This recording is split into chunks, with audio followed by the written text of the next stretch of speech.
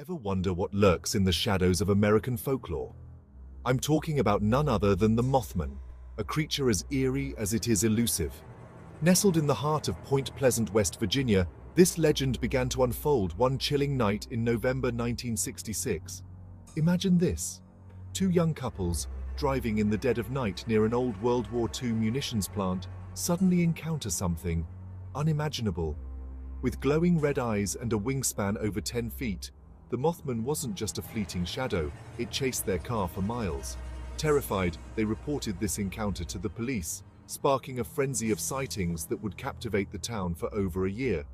Now, let's delve into the heart of Mothman's domain, the abandoned TNT area, riddled with tunnels and enveloped in dense forest. It's here that locals glimpse this humanoid enigma, always describing the same chilling features: massive wings, haunting red eyes, and a stature towering at about 7 feet tall. Some even spoke of a hypnotic effect, an eerie presence that you could feel in your very bones. But how did a local legend ignite a nationwide obsession? As word spread, journalists and thrill seekers swarmed Point Pleasant, all hungry for a glimpse of the mysterious Mothman. Each sighting added a layer to the growing mythos, painting a picture of a creature both fascinating and fearsome. Yet, despite all the eyes watching, no one could unearth concrete evidence of the Mothman's existence. Then, tragedy struck. The collapse of the Silver Bridge on December 15, 1967, claimed 46 lives. Many believed the Mothman sightings were an ominous prelude to this disaster.